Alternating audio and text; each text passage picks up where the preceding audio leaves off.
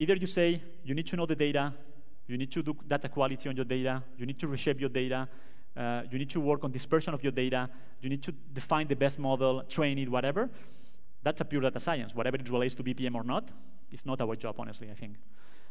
Or you try to guide a little bit the user or the developer to say, OK, we did the effort to think about how artificial intelligence could match with BPM. So we are trying to understand a little bit what is the generic data that we can know. We're going to prepare the model for you. Of course, you are going to help us to tune it, but we are going to do the majority of the work and try to make it generic. So that was what we tried to do. So the first thing was, OK, our objective is, let's try to do work on a predictive model that is generic enough so it applies to the majority of the process-based applications. And then we need to choose one algorithm or several algorithms. And again, we wanted to predict and recommend. So here's a really simplistic view of what are the algorithms out there when you need to pick up one. And I wanted to classify them on accuracy of the algorithm and also interpretability. Why interpretability is important? Because if you are not able to interpret your algorithm, you are probably not able to make a recommendation. So if you look to simple algorithms like linear regression, they are really easy to model. They are working pretty good, depending on your use case. And they are really easy to interpret. Because it's really, so you can make recommendations based on linear regression because it's easy to understand why the linear regression is making that prediction. On the other side, you need to know pretty well the data. That works pretty well for, I want to buy a new apartment, and can you predict what is the price of those apartments in that neighborhood, with different data around. But if you don't know the data, I think it's almost impossible to make it work in a generic way for any process-based application. On the other side of the story, neural networks. Fantastic in terms of accuracy. Of course, algorithms based on observation. You can train them. What are the issues there? It's a black box. When you have a prediction on a neural network algorithm, it's almost impossible to know what you're going to recommend because you don't know exactly what was the sequence to come to this prediction. Or at least it's really hard. So what we did, and I know that I'm taking some serious risk here because I have the best process mining researchers in the world here in the table. I'm gonna talk about process mining, but I'm gonna take the risk. We discovered a facet of process mining that we didn't know. Honestly, until last year, for me, process mining was about process discovery. You don't have a model and you discover a model. So it was like, that not relates to what I'm doing because I already have a model. For me, process mining was, OK, let's check conformity. Let's see if there is a deviation between the execution and your process model. And then I discovered something that I think it's called process mining extension or extended process mining. I don't know how we call it, which is like you have a model, and you are more interested on knowing how you can predict and make it more efficient. So that's what we did. So I'm quoting here, of course, the team of Dr. Van der Aal's in Eindhoven, because that was probably the first paper, the first paper I found. I think it was started earlier, but it was in 2004. So we actually implemented that, something a little bit, adding our own sauce, but we implemented that. So basically is we take all the process execution log. We, of course, transform that into transition system. So for every step in the process, you know when the step starts and when the step ends. You annotate it with different information, for example, time-related information. Then you can calculate, apply different functions there. So you can have average. And this is exactly the implementation that we did. And before going a little bit more details, this is kind of application that you can have for implementing, on top of a BPM platform, an algorithm that process mining extension. So this example application is a loan request application based on loan request process. You put that into the hands of a guy in a bank that is managing how people in his team is processing loads. And the majority of the banks has an SLA of, let's say, 48 hours or 72 hours to process a loan. So the goal is clear. So the efficiency in a process like that or in an application like that is, are we respecting the SLA, yes or no? So an algorithm like that, it's a perfect example, no? So can we predict when an SLA is fulfilled or not? Can we prevent that something is gonna be late? Can we recommend corrective action? That's what we did, for example, with this application. So you can see how many loans are late, actually, how many loans are green, and how many loans are predicted late. And for the ones predicted late, you can have some information because you have all this information about why, what was the average, and what are the actions that you can do. For example, what we implemented here is like you can sweep with your finger and say like, assign this task to somebody else based on a recommendation. So how that can be easily implemented, I tried to put it here in a generic way, how you can easily implement it on top of an existing BPM solution. Left side could be your favorite BPM engine. Solution, actually. So you have an engine, you have a database for storing the data execution, you have your apps, process-based apps, usually have REST APIs or Java APIs to interact with the engine. And on the right side, you can think about implementing process mining extension as a new module that is going to come and you can plug to an existing production BPM server to leverage all the historical data. You don't need to wait. So you go there, you go to a customer that is already in production, you plug this new module, you start implementing some techniques like data pooling. So we did some kind of incremental data pooling techniques to bring the data that is useful, that you want to use for the prediction model. You usually store that in another separate storage system. Could be BigData system, could be, in our case, was Elasticsearch, also to take benefit of the easy query. Then you can apply the model that we just saw. In that case, I call it a remaining time prediction model because, again, it needs to be adapted to your goal. And in that case, the goal is remaining time. You can apply other techniques like CAFOL for doing the training and the test set. And then you can expose all this data to different people. You can expose all this data to developers that they want to just reach information from the new storage, or they want to reach information from the predictions or recommendations. Or you can build the application that I just illustrated. The monitoring application for the operational manager is the one that I just illustrated before. So you can pre-build applications for your users or customers. And something that I didn't show because we don't have enough time today is like you can also have, you need to have what they call a developer application in which basically a developer, not necessarily a data science guy, is going to go there and say, okay, yeah, let's have a list of all the process-based applications that they have available. For example, loan process application. Let's select this one because I want to see if there is a candidate for prediction. Because maybe you don't have enough data. Maybe your prediction is not accurate enough. Let's do the pooling exercise to take all the information. Let's see if there are some data sets that they want to exclude because I think that they are not relevant for the prediction. Let's do the training, let's get the accuracy, and only after that, let's publish. You can do that for every single process, for every single process-based application. Really powerful. So just one example of how you can easily do it. What are the advantages? You don't need to know the data. I'm not saying the data is not important.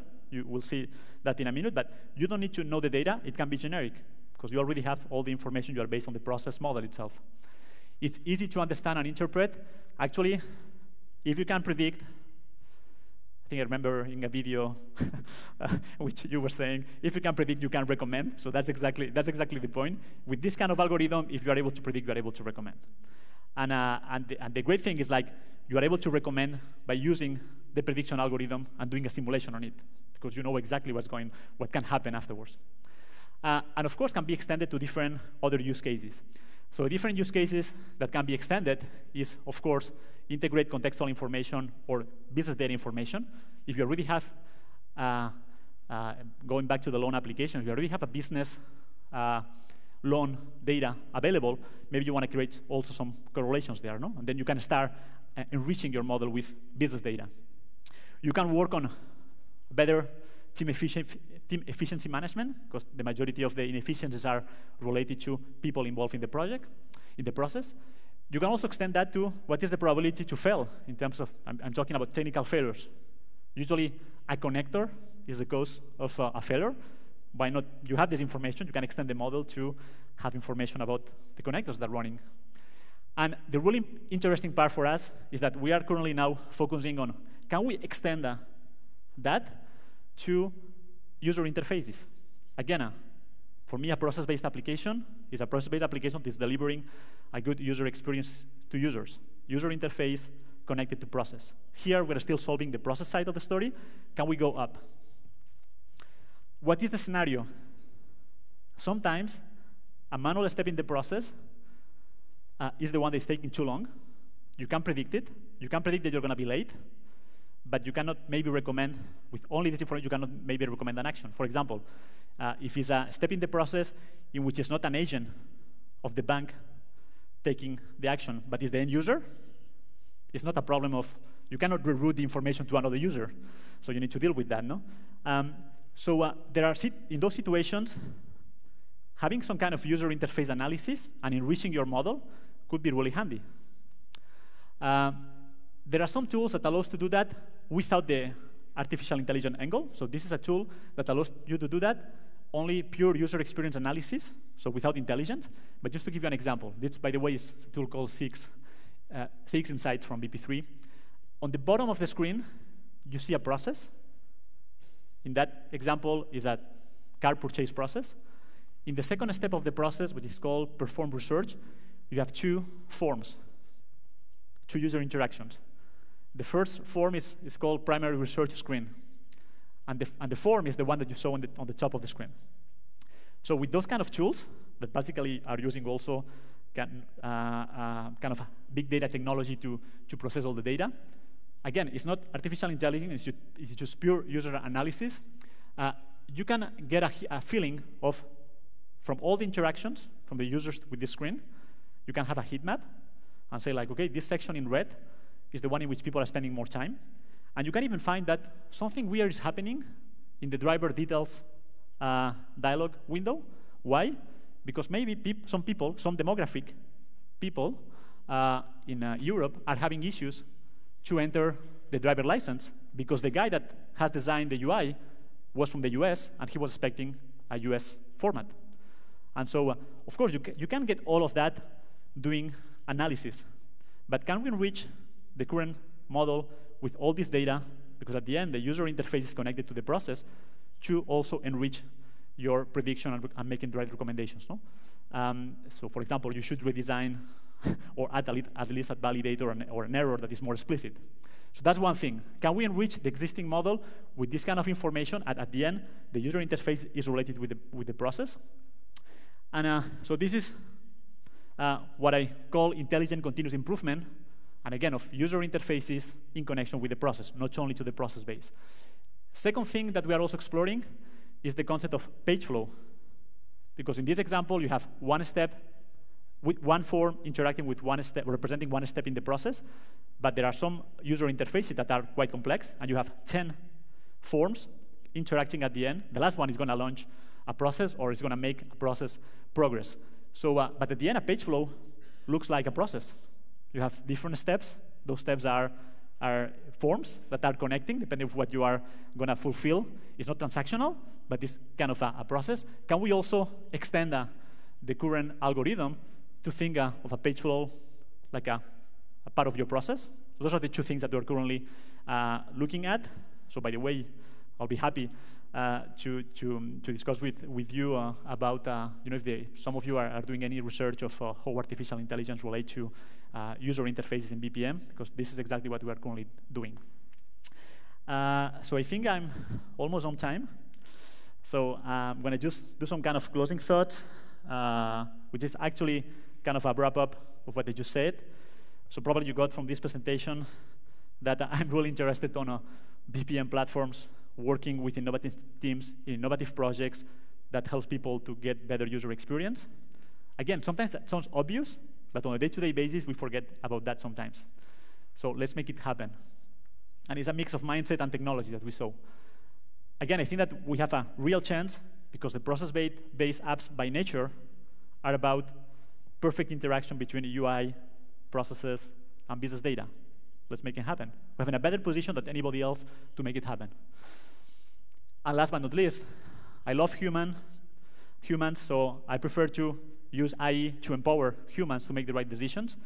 And one of the top decisions that you need to do when you're building applications, like how I'm detecting inefficiencies, can I improve the way we are developing and improving applications. And I end up with a quote. Actually, the BPM word was not part of the quote initially, because that's a US famous rapper and singer. But I thought that adding BPM fit really well there. It's probably me that I'm really obsessed about BPM. But we are seeing more and more use cases in which BPM technology could be the right fit. So of course, a BPM platform, a BPM technology is not going to solve all the problems, but it's usually a damn good place to start. Thank you very much.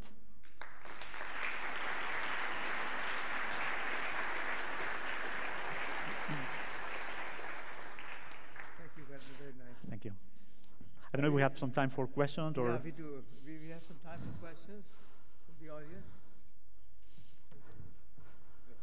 Thank you for this very nice talk. I think it's a very good overview on all the usages of BPM.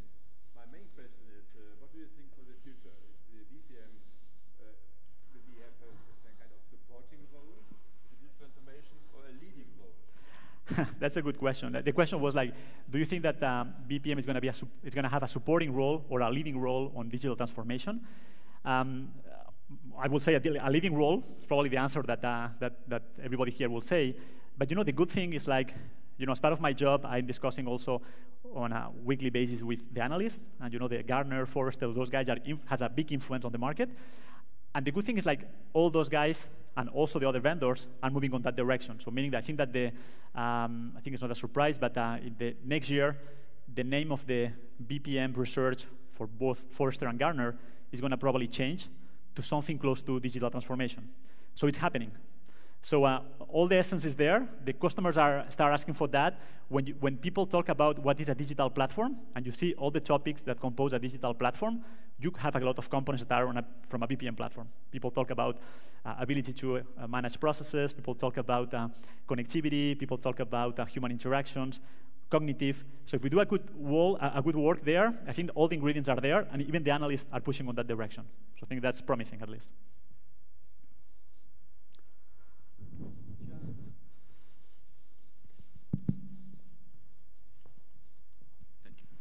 So in the last couple of months, I learned a couple of examples, and they actually make me think we have pretty serious challenge in BPM and improvement and AI.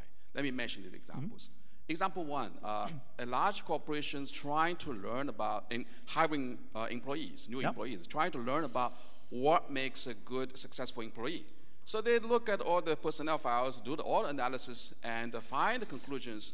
But then at decision time, they have serious doubts. The reason is the successful employees they found were typical white male.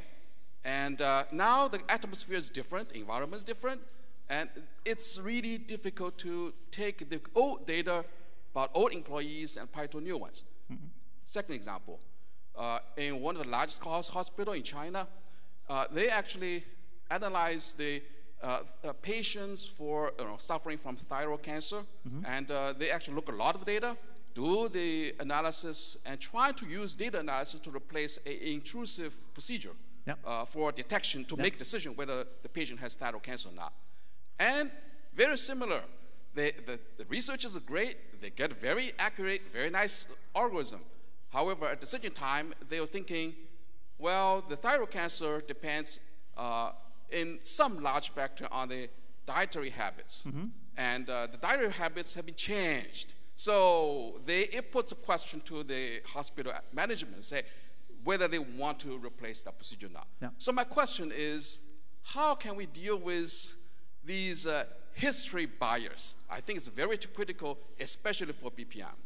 Yeah, that's a good question. And the reality is that the issue with artificial intelligence, not only on BPM, is that as soon as you have your data model that is changing, or your data that is changing, then it's hard to manage, no? It's not only the two examples can apply to BPM, but can apply to other ways to use artificial intelligence. That basically also the issues that people like IBM are having with Watson in the medical care.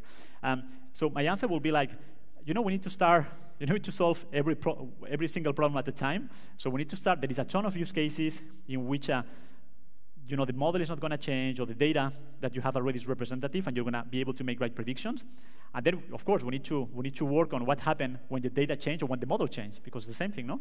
You have all that working on the version 1 of your loan application, and you add 3 new steps in between. What happened with all the historical data?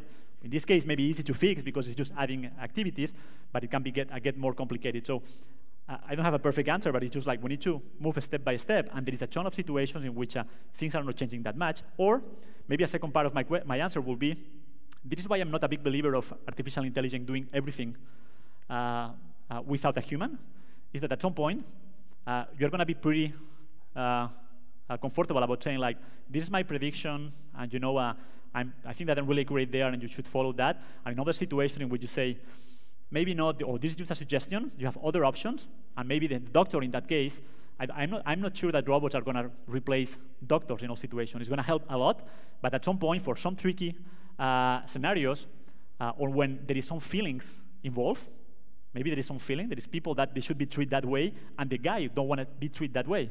So the doctor is going to use it as additional information. So those will be my 2 answers. Like, let's start applying it to the things that we know that are going to work with a high accurate rate. And secondly, let's use it just as another tool for making the right decisions.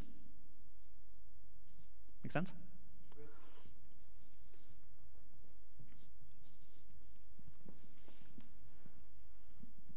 So thanks for the very nice talk. So when we talk about BPM, we talk about the spectrum, right? Yeah. The spectrum is from very structured to very unstructured processes. You mentioned robotic process automation, which I think 25 years ago we called straight-through processing. Exactly. So it's very process model centric, etc. Yeah. And on the other end, you have very unstructured processes. So in your talk, you did not use the word flexibility. Yeah. Suggesting that flexibility is not important anymore. At the same time, you didn't show a single process model. So could you elaborate a bit on your views on, are there still process models in Bonitasoft? Sure. And how do you deal with flexibility? And I was partly triggered by your comment, we do not need to do discovery because we already know the process model. And I think if you have flexibility, you do not know the process. Sure. You know, that's a good point. You know, it's like I had a ton of topics to cover, so it's, you know, at some point you need to make the focus. So, you know, I didn't mention, you know, flexibility or ad hoc processes or, you know, case management or things that are adding flexibility, because for the purpose of what I wanted to illustrate, I want to put the focus on user experience and then on the predictive model based on really structured process. Because the reality is that this model works pretty well when everything is really structured. So that's our focus. Then, and I didn't want to talk as well, I'm not here to sell my company product, but of course we support kind of flexibility and ad hoc processes. We didn't apply yet this flexibility to the prediction algorithm because we are, you know, learning also, you know, as we progress. So for the moment, so we have flexibility, we have different capabilities to add this flexibility, but we don't apply yet prediction to that. That's a kind of a short. I mean, we can discuss about that, but. Because I think it's very interesting if you provide flexibility to analyze how users use this flexibility. I think there's lots of value in that. That makes sense. One last question.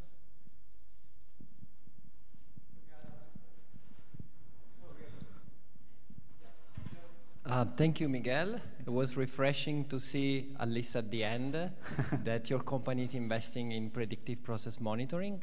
In this community, we're doing a lot of research in that area, so it's good that there is a strong alignment. So yesterday, we were talking with one of your competitors about predictive process monitoring, and he was saying, you know, the market is very tough in that area because for process automation, modeling, and the like, we had to convince process owners and analysts.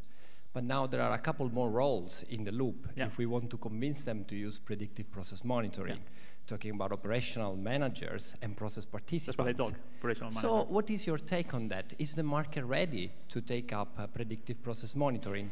Especially because you alluded to the importance of explainability, but we are not quite there. We are not yet able to fully explain these predictions and hence to give trustworthy recommendations. You know, that's a good question.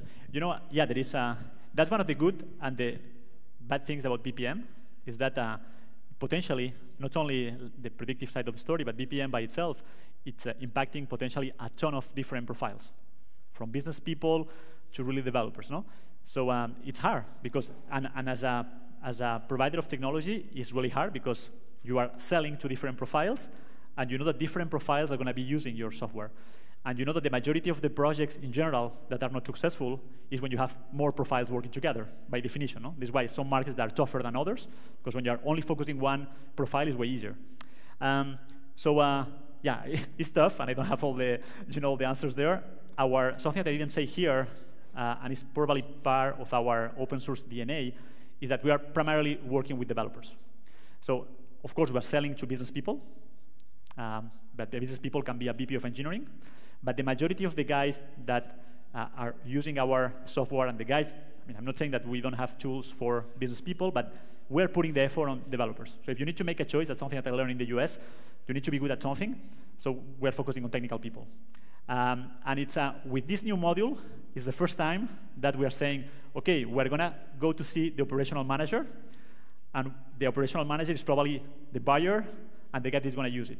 So that's kind of, we're extending. And it's a different category of And people, it's a different category. Different mindset. And this module is going to be available end of the year, so we don't have experience yet selling it. But that's kind of the first time in which also we are massively interacting with another kind of user. No? Again, I'm not saying that we don't work with business users, but with primarily talking with developers, technical people, actually. I mean, technical people in the whole organization, BP organization, no? IT organization. So we'll see for the new one. It's not going to be easy, that's for sure. But I think you need to be focused. If you need to start, if you do these kind of things, we selected the operational managers because that makes sense, and those are the first ones that has a need for improvement. So we're going to be focusing on that, and then we're going to be focusing on technical people that also wants to improve, and that they are the guys that are building the application and doing continuous delivery. So those are going to be our first targets. Make sense? Really pragmatic approach. Okay, we are out of time now, so that brings us to the end of the session. I'd like to thank the speaker once again. Thank you very much. Thank you, Miguel. Thank you. We have a story Oh, to give for you. thank you very much. Organizers. Thank you. That's the end of the session. Thank you all for coming. We have a coffee break now.